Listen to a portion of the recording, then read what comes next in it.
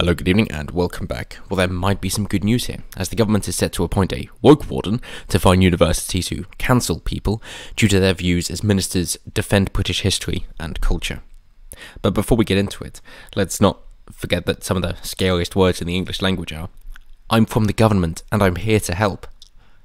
Because let's not forget that the reason this would be an issue in the first place is because of student loans. What I mean by that is that then you've got courses which are being subsidised, which don't provide any value whatsoever, and instead are the ones that run the subversive narratives. So that is why we have this problem in the first place. If it wasn't for student loans, as in taxpayer funded, not government funded, because the government doesn't have any money, they just steal it from the rest of us, that if they weren't taking our money in the first place, then these courses wouldn't be profitable and wouldn't be able to exist. Or if they would, it would be in such a tiny level that they wouldn't be able to create a big enough of a stir to create the problem that we see now. And bear in mind that this all started in universities and has just got worse as people come out of universities with that mindset, which is also why employers are turning away from degrees and going to hobbyists instead. Or maybe people with real-world experience through apprenticeships, because students who come out of universities tend to have been filled with a lot of unhelpful dogma, which is not going to help their employer whatsoever, and sure, the education might, but chances are that is no longer the priority, and instead it is just the leftist subversive culture, the dogma that is being enforced upon them, and therefore nobody wants to hire them. Understandably. But that understanding is not being pushed far enough down the chain, and what it ends up with is just some very vitriolic graduates who do not blame their professors for pumping them full of shit, but instead believe their professors because they've taken the preemptive attack on employers to try and suggest, oh no, it's not because we failed you as professors, but it is because your employers are racist or transphobic or sexist or misogynistic or some other buzzword.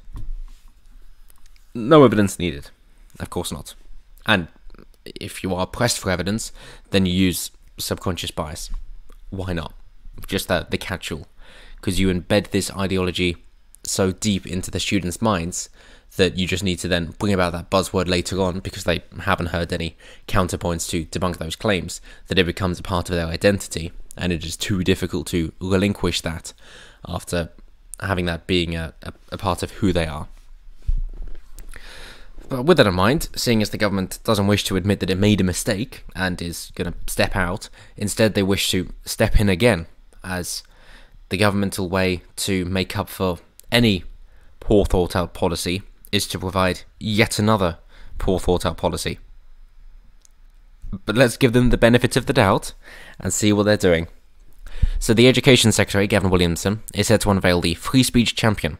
They will have the power to defend students and academics at college campuses. Institutions trying to cancel people due to their views will be penalised with fines, and ministers also told heritage groups not to use public funds for political purposes. What counts as a political purpose? Can't really say. When does a controversial view become hate speech? Again, you can't really see. Are there free speech laws or respects in the United Kingdom under British law? No, they're not. Does hate speech exist under British law? Yes. Were there 120,000 reported hate incidents from last year and not one of them a crime? Yes. Yes, there were.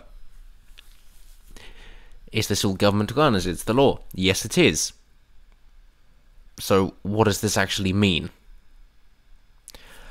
Well, all I can say is institutions which try to cancel people due to their views will be penalised as part of the government's war on woke. Ministers have also told heritage groups public funds must never be used for political purposes as they try to defend the attempted rewriting of Britain's history. But let's not forget that the left like to say the individual is political, in which case everything's political. So everything is a political purpose. You can't escape it. And it comes after a December report claimed more than a third of universities are imposing severe restrictions on freedom of speech. Yes, because they've got their traffic lights of censorship. They're red, amber, and green. Whoa. Oh, they love their traffic lights, don't they? But it gets worse than that. As they say, in 35% of British universities, it warranted legislation to stop campus censorship, the study said in December. But, moving on to more worrying statistics, if you will, that I believe they go on to say it's not just the 35% warranting legislation, but another 70 institutions, 51%, have seen some failures which should be examined by Watchdog, the Office for Students, and only 19, representing 14%, did not warrant external attention, said a report by think tank Civitas. So, that's 86%. And if it's enough to warrant an investigation, seeing how bad things have become in the first place and how difficult these investigations are, how difficult it is to warrant an investigation, I would strongly suggest that the case is pretty cut and dry. And, of course, it is the fault of the university, but it is also the fault of the lack of British freedom of speech laws to create this. And what about Speaker's Corner in Hyde Park, which is all about freedom of speech, because that is supposed to be the one bastion for freedom of speech, except it's not. Of course, good old TR couldn't say his bit at Speaker's Corner, which is exactly what it is meant for.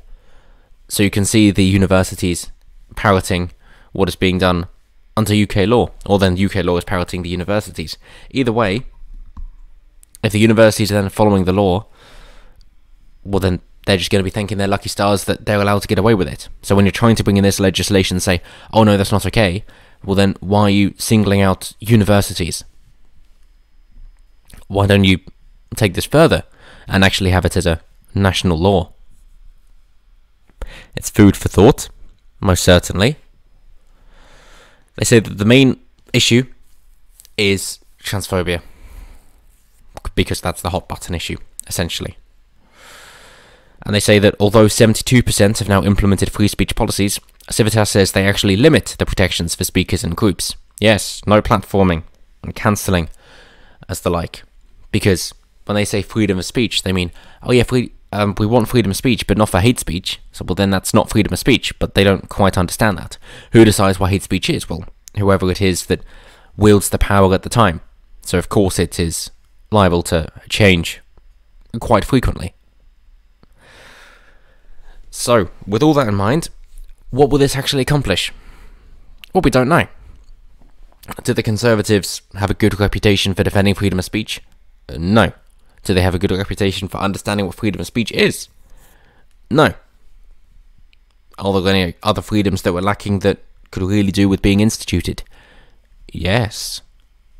We all like the right for self-defense, for example. But that's not warranted in the UK. So what will this actually accomplish?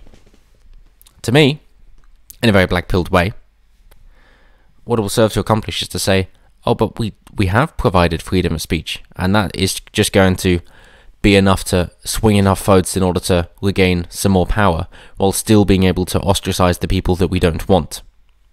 That, to me, for almost all of the politicians around, they do not understand the idea of universal morality, and that is what we're trying to push. Whether it be somebody at the bottom rung of the social hierarchy or the top, the laws should apply equally to all, whether or not you agree with them in particular. Still, the laws should apply equally. And that's what's missing. And that is what made Britain great for so long, from so long ago. That whether you're a king or a serf, you're still equal under the law. That's the idea. That is the notion behind it. But I'm intrigued to hear what you guys have to say about this. Do you think we should just be grateful for what we can get? And hey, Gavin Williamson might just put one in the back of the net with this, and this would be fantastic, because it's long overdue, and there doesn't seem to be any other way of sorting this, because the government isn't going to admit they made a mistake and step out of student loans. So this is all we can get, and at least we can get the ball rolling and then push for further freedoms once this has started. Actually use the slippery slope the other way and to our advantage. Or if you think, yep, this is a lot of talk without any action. Either way, let me know down below. Always intrigued to hear what you guys have to say. And as always, until next time, have a good one.